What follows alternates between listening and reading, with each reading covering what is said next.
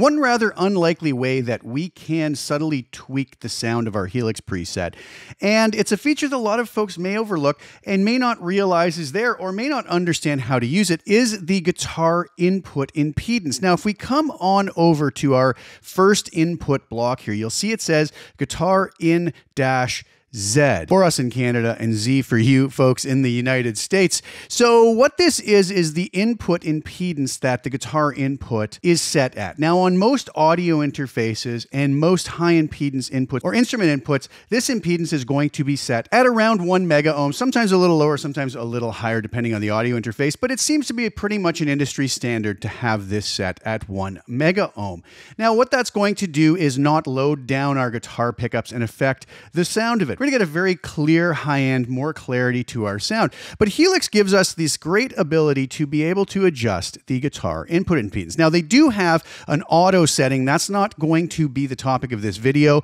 The auto setting is more than likely going to still be set at 1 mega ohm, depending on the block that it's coming into. The blocks in the Helix have been modeled to behave like the original unit. So if we have an effects pedal that did have a lower input impedance, that's going to also be modeled into it. So if we set it to auto, and there's also a global setting that allows us to have it set to the first block or the first engaged block. Again, not really the topic of this video, but the auto setting will adjust it appropriately for whatever that block is that we're using. But we're not talking about in this video. So we're going to have this set at 1 mega ohm, which is kind of sort of the standard setting for it. So you'll notice here I have two snapshots. I have one that's at 1 mega ohm and then another where it switches down to the lowest setting of 10 kilo ohms. So I want to be able to switch back and forth between this to let you hear what's going on. This is a single snapshot from my dual Dripman 45 preset. It's available at the link below at my website. I'll play you a little demo video on the way out of what that sounds like in the mix.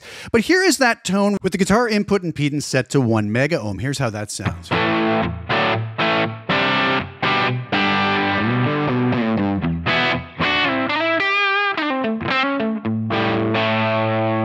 My Gibson 335 on the bridge position. Now, I have two snapshots set up here. One that when I switch to it, it drops it all the way down to the other extreme of 10 kilo ohms. If we take a quick look at what all the settings are, we have 10 kilo ohms, 22 kilo ohms, 32 kilo ohms, 70 kilo ohms, 90 kilo ohms, 136 kilo ohms, 230 kilo ohms, and 1 mega ohm. So I just thought I would set these to very extreme situations. So we've heard the 1 mega ohm setting. Now watch as I switch between that as I play.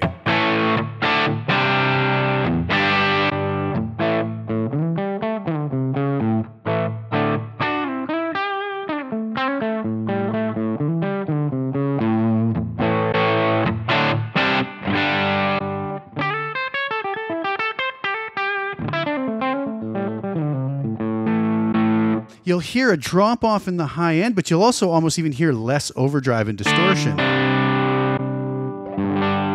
as the load changes on the pickups and causes the pickups to react different to that setting. Now, if we move through these, you'll hear that we can have more gradual settings as well.